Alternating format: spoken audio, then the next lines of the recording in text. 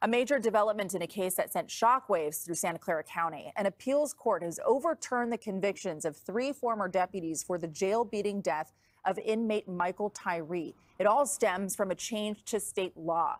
KPIX5's Len Ramirez followed that original case and explains why the convictions were overturned and what that could mean for future cases. Well, strong reactions here in Santa Clara County to the overturning of the 3 convictions of the correctional officers in the Michael Tyree case. The district attorney's office says it is still reviewing the appellate court's decision, but the attorney representing the family of Michael Tyree says the case should be retried. At first, I was shocked.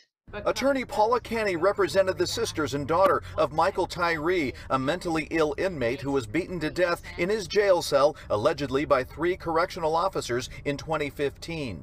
There's no question that the 3 defendant correctional officers acted terribly, that Michael Tyree suffered horribly, and that he died as a consequence of their action. A jury convicted officers Matthew Ferris, Jerry Lubrin, and Rafael Rodriguez to second-degree murder, and they were sentenced to 15 years to life in prison. But in 2019, SB 1437 became law, which changed how people can be convicted of murder. Under the new law, they now must be the actual killer or had the intent to kill. In the officers' trial, it was never proven who among the 3 dealt the fatal blows. The new law is retroactive, so the appeals court overturned all 3 convictions.